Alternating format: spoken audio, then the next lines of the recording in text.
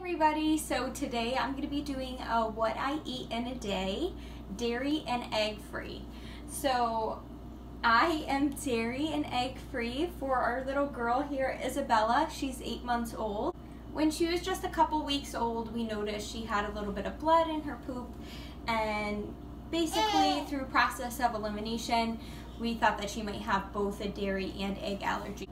So being dairy and egg free has come with a few challenges, especially for me, you know, during my pregnancy and pre-pregnancy, eating dairy and eggs all the time.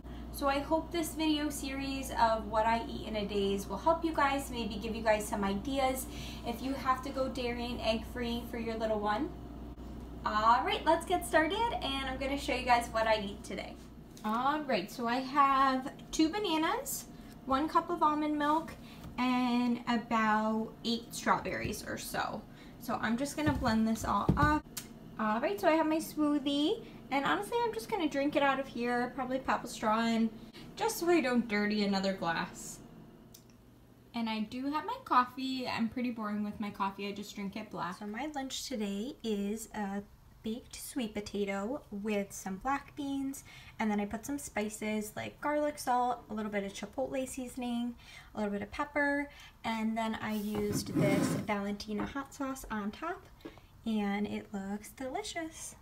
So this is going to be my snack, just 2 halo oranges with some pretzels. So for my snack, I'm having peanut butter on an English muffin. So for dinner, I'm going to be having these, I'll show you in a minute. It's like a chicken patty with buffalo sauce on an English muffin, because that's what we have. And these are the chicken patty. It's fake. It's vegan. And it's a buffalo chicken patty. And then for a late snack tonight, I'm going to have some Ritz peanut butter crackers.